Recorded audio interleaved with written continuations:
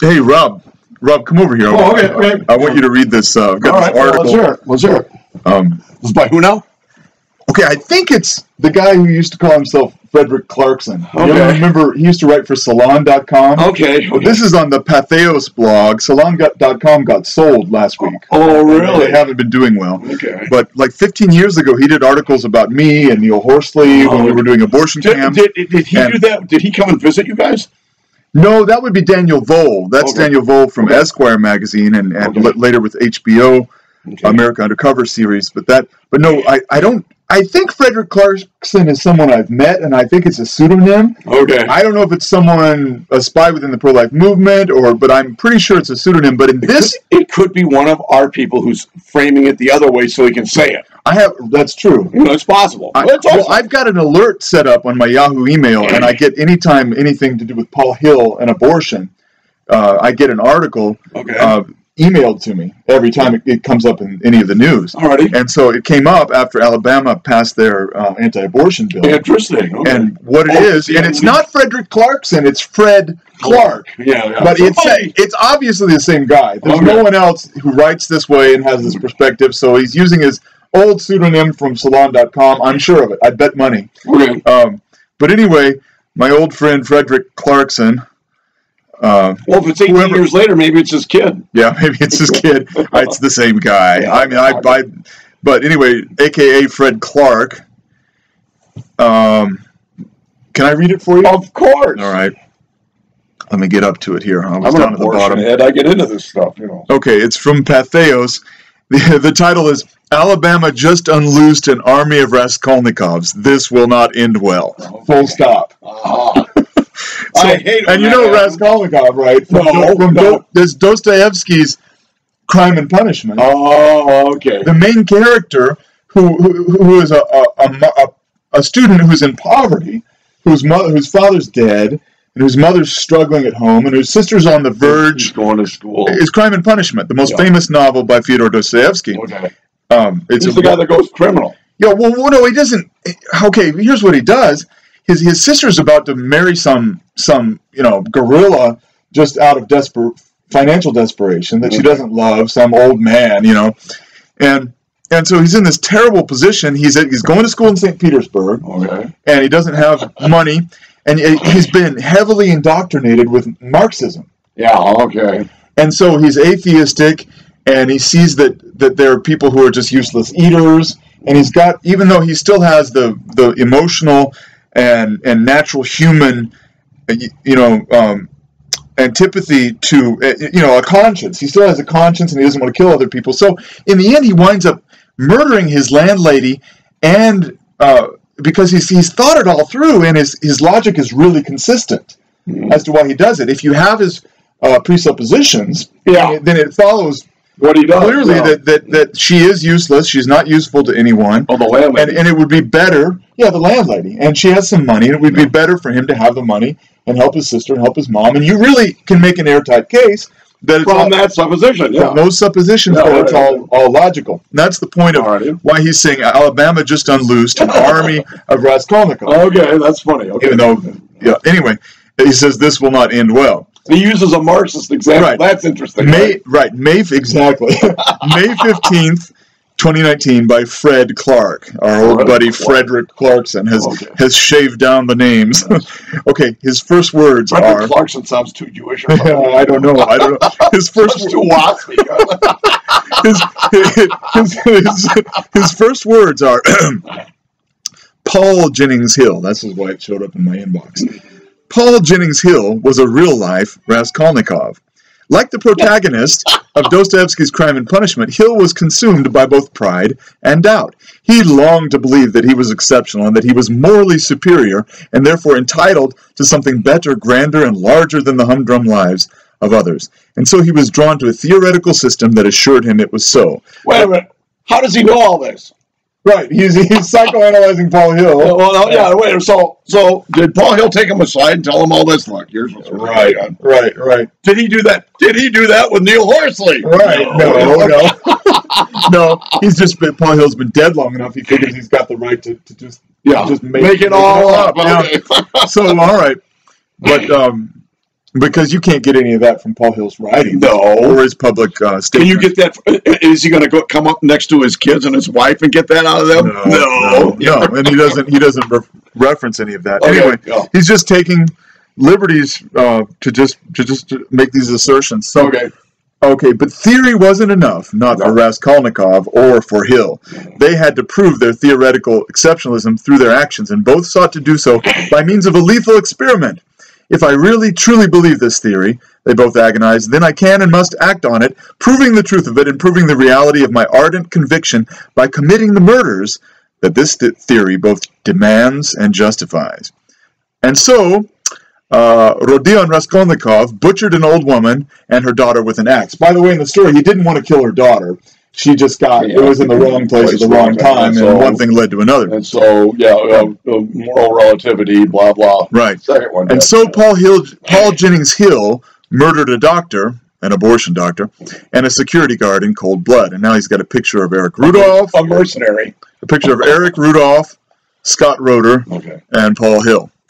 Eric Rudolph, Scott Roeder, and Paul. Yes, there they are. There they are. He's forgotten a bunch of them, but okay. He's forgotten a bunch of people, yeah. In Hill's case, the abstract theory he relied on for his own sense of moral superiority and exceptionalism was the abortion equals the Holocaust times 11d1 garbage that has long simmered. That the garbage that has long simmered on the fringes and often bubbled up to the mainstream surface. Where does he point to the fact that they are garbage?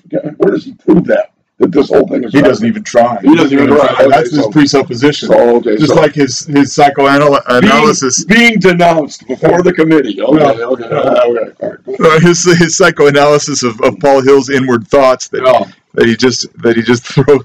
Okay, so this garbage the abortion equals the Holocaust times 11d1 garbage that has long simmered on the fringes and often bubbled up to the mainstream surface of the anti-abortion movement. It's tempting. Now check this out, Rob. It's tempting. This is Fred Clark. It's tempting to say that Paul Hill took this argument seriously, choosing to believe as though what he and his co-belligerents in the culture wars were saying was actually true.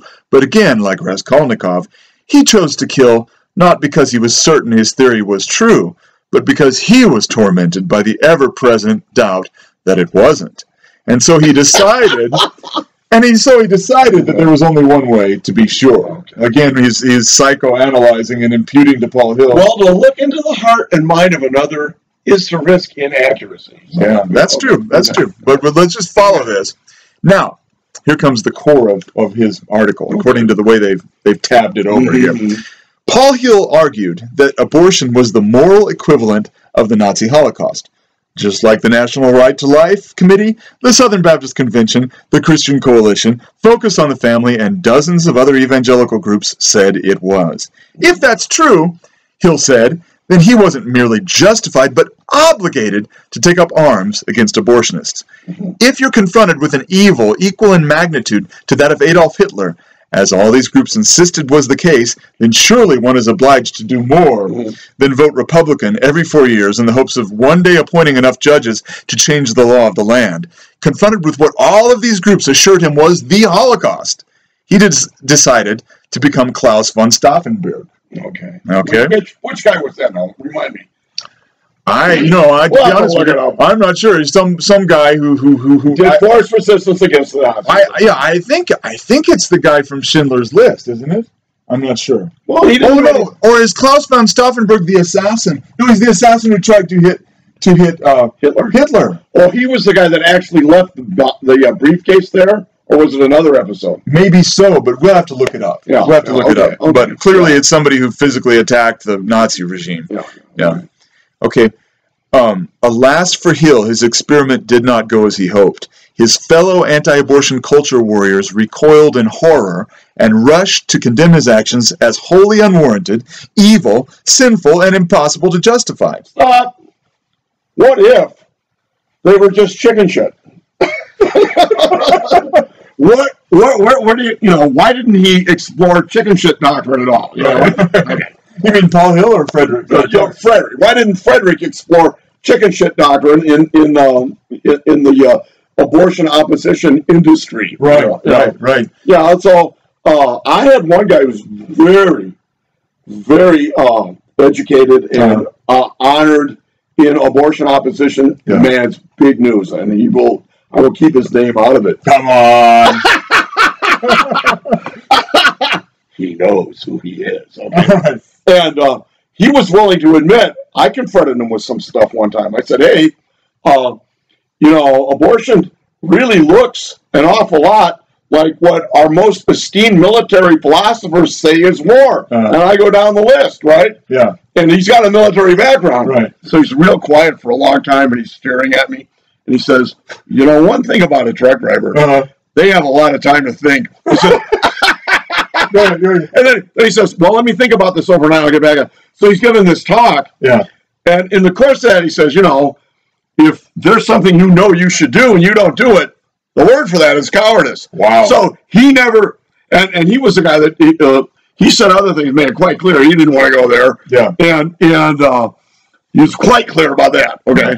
But he said some very biting. That's also now Flip Benham is nowhere on. I know who you're talking about. Yeah, Flip Benham is nowhere near the intellect that man is. No, nowhere near. Flip Benham went on television with Paul Hill and told him for him who knows what is right to do and does not do it, to him it is a sin. Yeah. That's what he said to Paul Hill. Yeah. And then when Paul Hill did it, Flip condemned him and offered to pull the switch to execute him.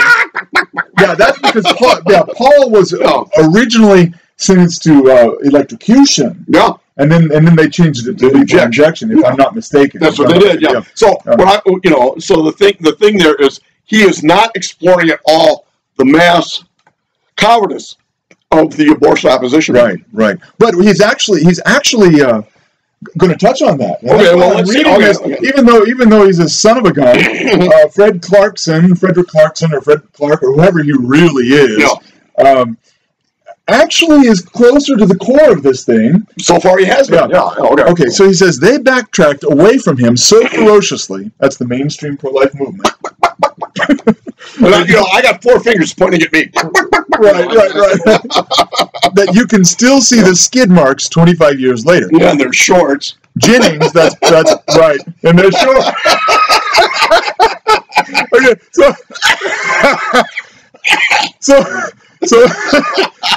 so Paul Jennings Hill was executed by the state of Florida in 2003. I know, I was there. Yeah. I was too, but I was circulating in the vehicle. So. Oh, that's right. Yeah, I was with the whole state. That's the only place I didn't go because I knew it was covered. I forgot. He died disgraced, disavowed, and disowned by the vast majority of the movement whose own words had inspired his actions. Oh, no, not that! Yeah. But while that movement has long condemned Paul Hill, it has steadfastly clung to the rhetoric and the moral logic that inspired his fatal experiment. Now here, Rob, is where Frederick Clarkson has got his finger on, has got the number of the pro-life movement. Our own words will condemn us. Here is, and it's why I have a grudging respect for whoever he really is, Frederick Clarkson. Because he's been closer to the truth of this, the moral truth of this reality. And here's how you see it. Here's how it plays out. Here is a section of the anti-abortion bill passed yesterday by the Alabama State Senate.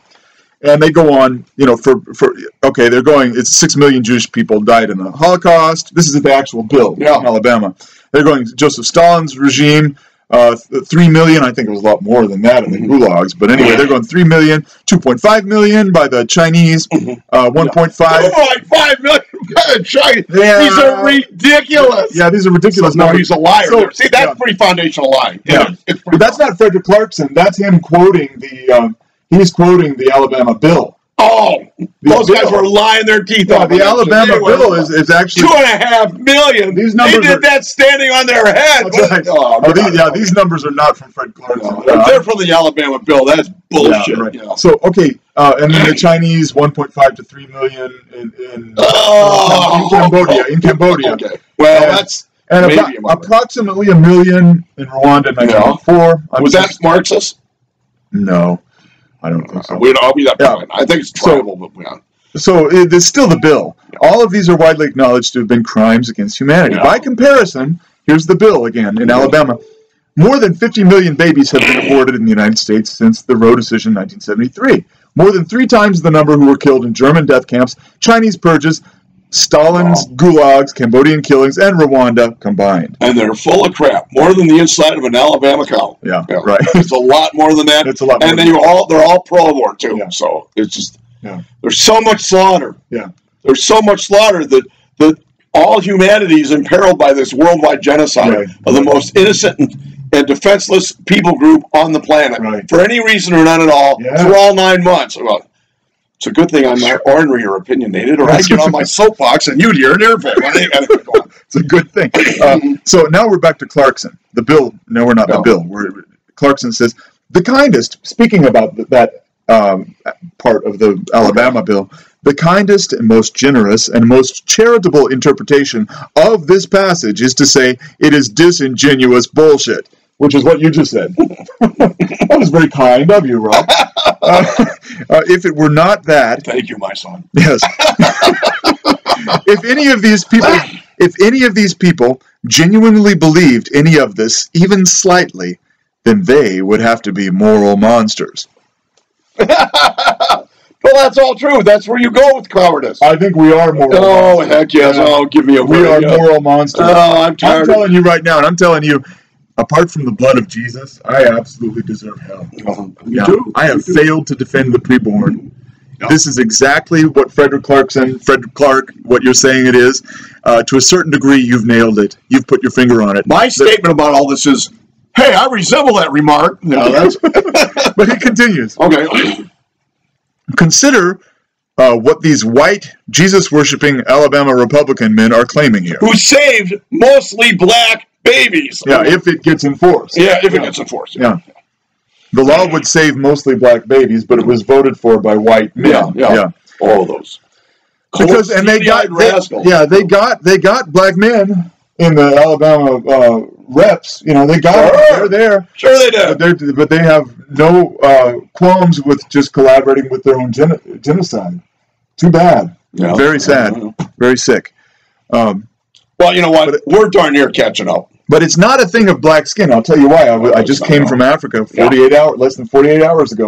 I was in Africa, and we marched, and the best resistance to legalized sodomy and legalized abortion coming from Africa, particularly East Africa.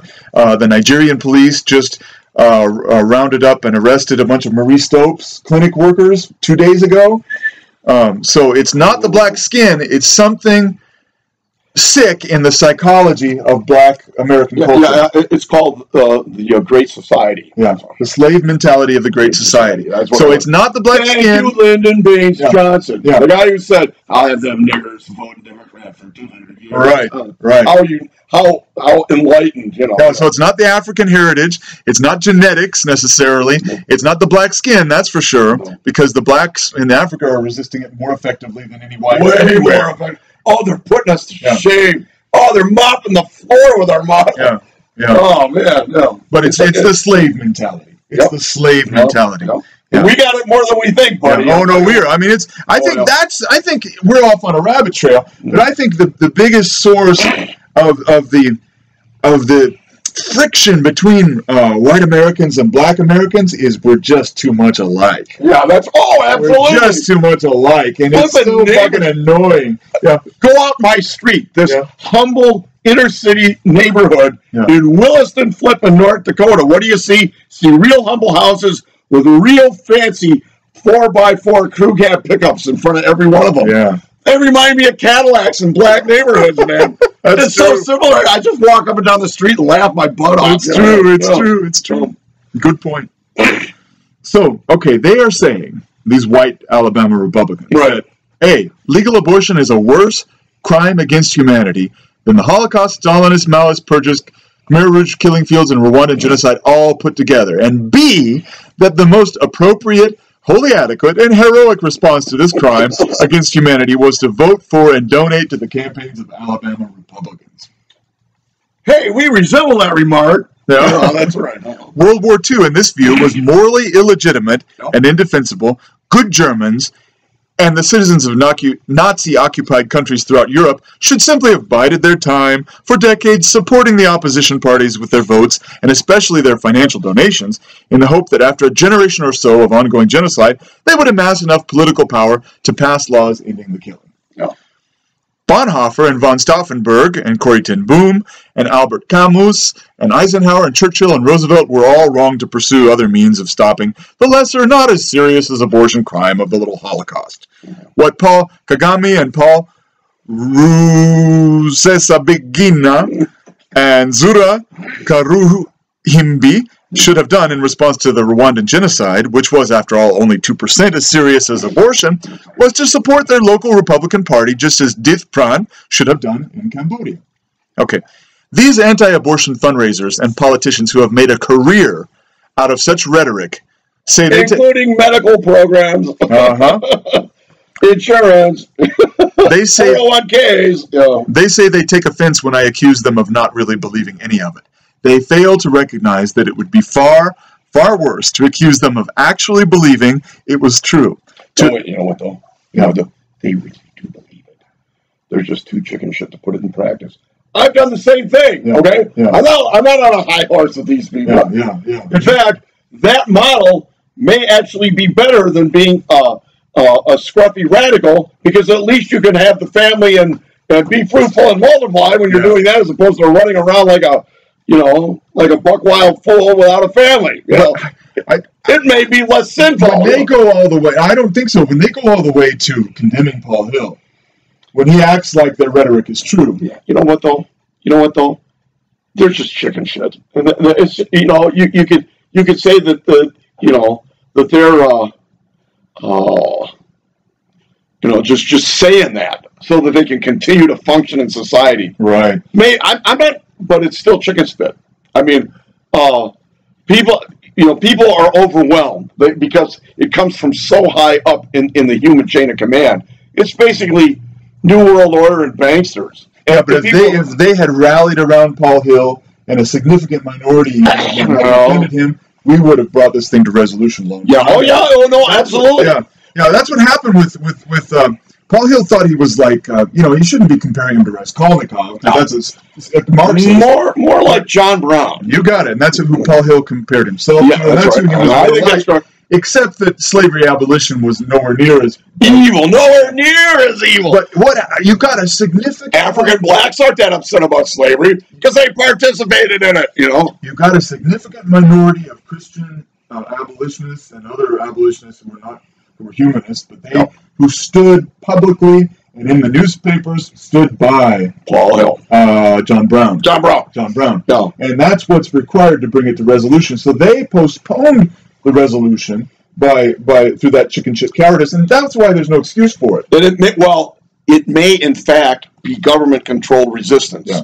Which then is a whole other kettle of fish. And that's why Rob, you can't excuse them for it. I'm not excusing them. The Bible says that us not doing what Paul Hill did is one thing, but he who condemns the just, justifies the wicked, they alike are the abomination unto the Lord. They are. That's what the Bible says. Okay, and so that's the price they felt they had to pay to be part of this society. And what this shows from Frederick Clarkson, and he's not the only one, is that the people who don't know the Lord, like Fred Clark here, and others who don't know the Lord and who needed to hear the Lord, just like we see that the Muslim world closed their ears to the Lord because so many professing Christians were unjustly on the side of the Zionists. Yep. Even when the Zionists can do no wrong. That's right. The Israelis can do no wrong. Pull up their own skyscrapers. Right.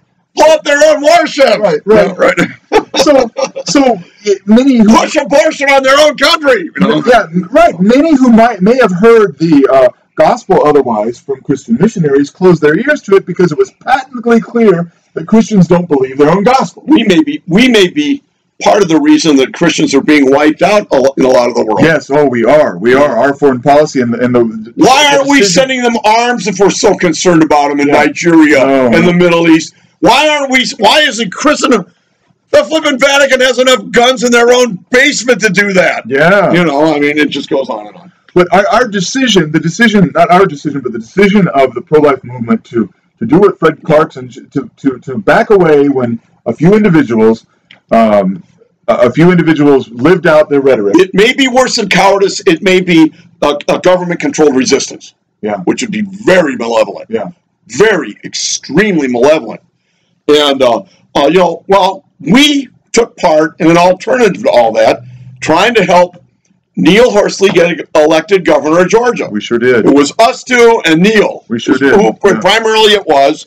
And it was, running our credit cards up to pay for running the vehicle around. And we got a lot of local news media. We didn't get any national, but I can talk. I'm up here in the middle of the country, and Georgia's in the southeast, and 5 years later, I can talk to people from Georgia, and they remember that the whole campaign, it was his campaign slogan. This is how cutting edge this was: nullification, interposition, and I'll end abortion in Georgia or die trying. That's exactly what Tom Heffling said in his presidential run a few years later. Yeah. I'll end abortion or die trying. He's forgotten today because it cuts too close to the bone. Well, people have imitated a lot of Neil Horsley's things, and they don't credit him, but that's the Lord knows. The Lord knows. And people in Georgia did have the opportunity to vote for Neil Horsley. So we've been utterly marginalized. I'm getting a lot of support in Africa now. A lot of significant support. And more global support. I have an invitation to go to New Zealand that's apparently going to be paid for and speak in New Zealand. I hadn't told you about that. No. Yeah. Oh, that's awesome. And bunch of Catholics? No, they're Protestants. I guess they have a few of them down there. Yeah. Okay. So, when is it? But I'm getting more support from Catholics than ever in Africa. Yeah. Sure. It hasn't been nailed down yet. Okay. We'll see if New Zealand does to me what Australia did to Troy Newman. But I don't think I'm high profile enough for it. But we'll see. Go in there in a boat. So let's go back to a boat. They at the airport they'll vet you. Maybe not if you land at somebody's marina. Let's get back to Brother Fred Clark because Brother Fred is actually prescribing a new wave of terrorism. So we need to pay attention to it. That's right. Absolutely. Okay. Because this is God is able to raise up rocks from the ground to speak his word. Okay, so Brother Fred Clark said, able to speak out of a donkey's mouth. Fred Clark might be even more likely than that. Right. Okay. To accuse them, that is the anti-abortion fundraisers, to accuse them of really believing what they have written into this law would be the nastiest, most vicious accusation imaginable. Mm-hmm. And now, listen to this. Check this out. He says, I'm always a bit reluctant to point this out because I know that this country is home to dozens of would-be Raskolnikovs and Paul Hills who will recognize the vast gulf between this worse-than-the-Holocaust language and the actions... Don't look at me, I'm too chicken smith. Okay, and the actions it would demand of them if it were true. Who is he talking about? Dozens of would-be Paul Hills. Yeah, I wish I know. We're not running across... Maybe they're under the newspaper over here. Okay. All right. So... what's that guy's name? Fred Clark. No, the guy's always citing out of Dostoevsky. Oh, Raskolnikov. Raskolnikov. You're Raskolnikov. I'm not seeing anybody respond. Okay. He says, and these troubled, entitled, prideful, and tormented men are likely to view that as a challenge. As a dare. As a challenge. Yeah. That's not strong and enough. They'll set out to prove their consistency and thereby their moral superiority and moral exceptionalism by setting fire to medical clinics or by opening fire on nurses and doctors, or by bombing hundreds of spectators at the Olympics. But the same, well, we'll see. We'll see. But the same challenge and dare has now been officially written into law by the state of Alabama.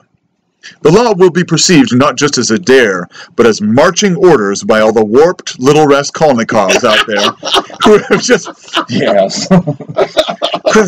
been reassured that millions of their neighbors are worse than Hitler, worse than Stalin, worse than Mao and the Khmer Rouge and the genocidaires all combined. They will be reaching for their axes and their guns and their pipe bombs and setting out to prove that this is true. To prove that they are morally, hold this for me, Rob. Okay. Thank you. That they are morally superior by wreaking the violence that they hope will reveal and confirm their moral exceptionism. This will not end well. Well, thank you, Brother Fred. We really appreciate that. I think I'll end on that note. Okay. Thanks a lot.